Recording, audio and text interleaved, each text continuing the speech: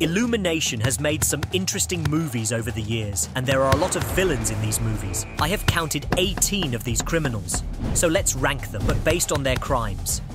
Over the past year, I have observed all these villains, and from a legal standpoint, some are a lot worse than others. Now, we will rank them from bad to worst. Let's go.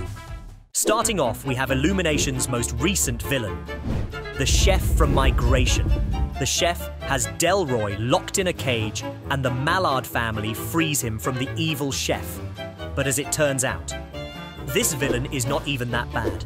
When you think about it, the chef is just a strict guy, like most chefs. Then there are a few ducks ruining his entire kitchen, and he just gets angry. He doesn't harm any of his guests and just hates those annoying duckies. When it comes to a legal battle, Chef would only end up with a fine or a warning because of his messy kitchen.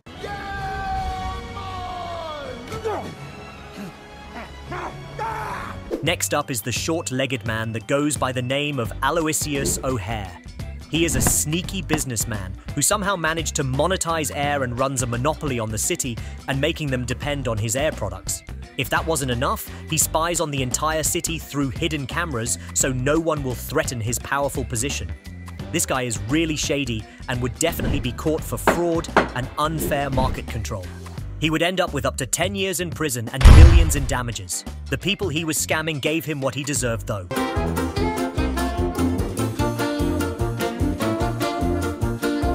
Bye, have a great time. Once there was a circus owner named Sergey. But Sergey doesn't really treat his animals the best. He scares a rare white tiger and hits his animals with a whip. He also illegally unleashes a pack of wolves on the city and even steals a pet and wants to use it for the wrong reasons. You will join my circus as a cannonball! To top it all off, he has a big desire to take revenge on the pets and shoot the tiger. But then he gets stopped. This ends here and now! If he would end up in my courtroom, I would sentence him a pretty few years in the tank for animal abuse, and his circus would be shut down. I don't know how they do it, but next in line is another businessman. Jimmy Crystal is a hard negotiator and is running the musical scene. He wants to control it so hard that he doesn't care about getting his hands dirty with a little koala fur. But his biggest crime of them all might be sleeping without his underwear. After Buster Moon pulls off the show of a lifetime, Jimmy gets really pissed and tries to end him. Mr. Crystal would end up in prison for a decade and would pay some fines. But he does have good lawyers, so who knows if he will get away with it. Officers, arrest that wolf. After watching all these movies and comparing them to the law, the most weird thing is that all the evil business people just keep getting away with stuff. As the final businessman, we have the Onceler from the Lorax. The Onceler finds a beautiful forest and meets the Lorax. After spending time with the Lorax, he decides he likes money way more than nature and cuts down the entire forest and makes a fortune. Because of him, there is no good air anymore, and people like O'Hare got their business from it.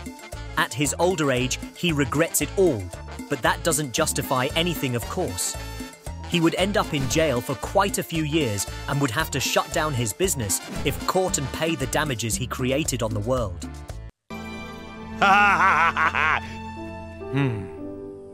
You done good, Beanpole. You done good. Next is our favourite green Grinchy boy named the Grinch from the Dr. Seuss movie. The Grinch doesn't like Christmas times and decides to take over the end-of-year festivities. He steals Santa's sleigh and goes around the Christmas trees to steal all the presents. He basically committed burglary on an entire town. In the end, he apologizes and changes on his evil scheme. It was me. I stole your Christmas, and I'm sorry. I'm so very sorry. For everything. But the judge would still have to charge him for his evil doings. At this spot on the list is someone who actually isn't a villain, but definitely is a criminal. Big Daddy from Sing is the father of Johnny, and as the name implies, he is quite large. Big D has a gang of gorillas who like to rob banks and use Johnny as a lookout and later as a getaway driver. But after Johnny gets stuck in traffic, the heist fails and he gets stuck in prison. But he didn't really want to stay there after he realizes his son is an amazing singer. He realizes he treated him wrong and wanted to give him a hug. The only problem is a wall between him and his son. Back in you go, Big Daddy.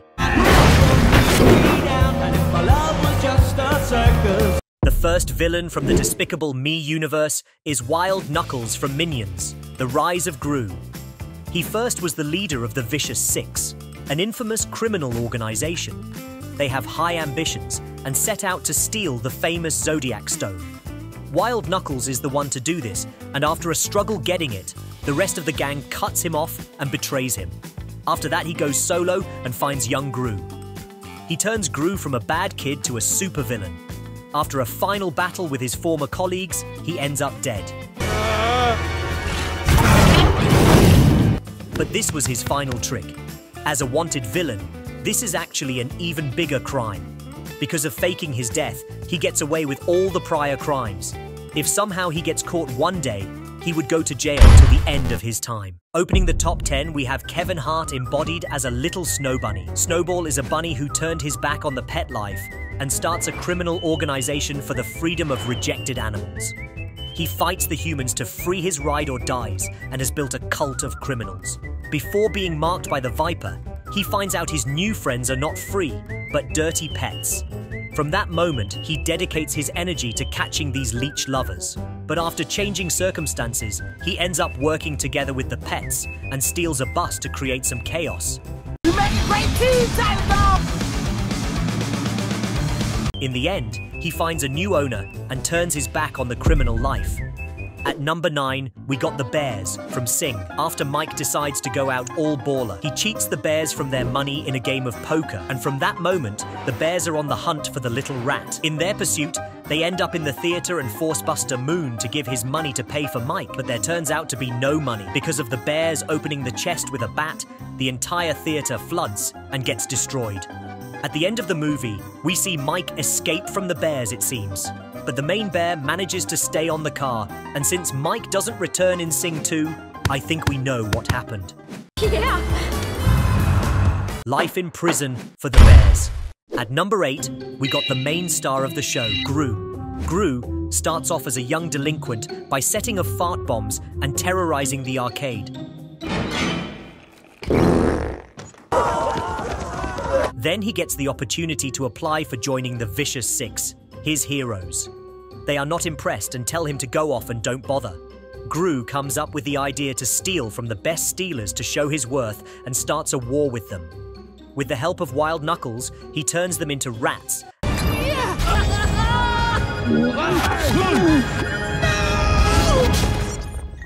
And with Dr. Nefario, he starts building his criminal empire. After stealing the Statue of Liberty and the Eiffel Tower from Vegas, he has set his eyes on a bigger goal, something no one has ever done before, stealing the moon. In his evil endeavor, he adopts some children and doesn't care about them at all.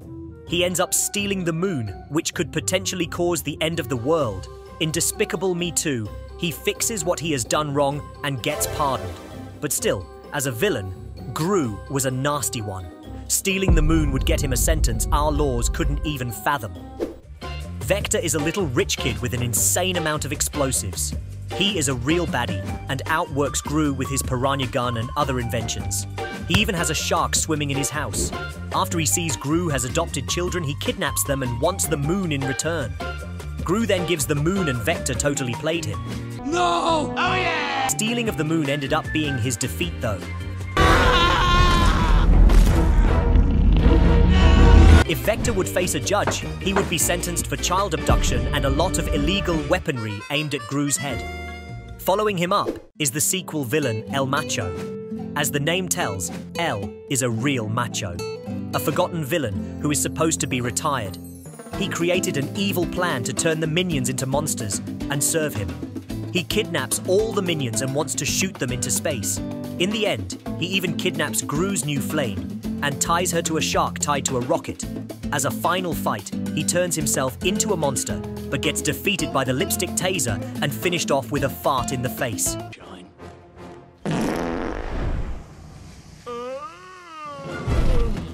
For attempting genocide on the species of minion, this will be the first potential winner of the death sentence lottery.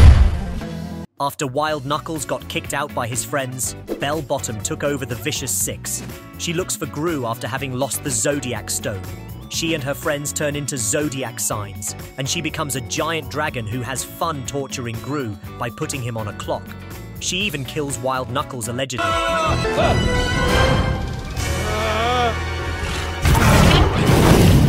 A real evil woman who got herself a lot of possible life sentences. The Easter chick himself, Carlos, is the right hand of the Easter Bunny. He is jealous of the power and overthrows his own boss to rule Easter and start a chicken revolution. He locks up all the rabbits and wants to kill the Easter Bunny and Fred. He even transforms into a bunny and beats the crap out of EB. For his treason, he would definitely face a death sentence.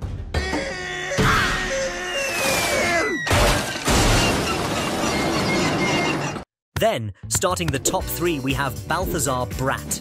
Think of a dancing disco goofball, and you basically have Mr. Brat. He uses yo-yos, Rubik's Cubes, and bubblegum to pull off crazy stunts.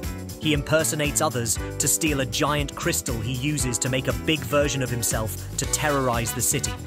This terrorist wouldn't get out of the legal system alive. No!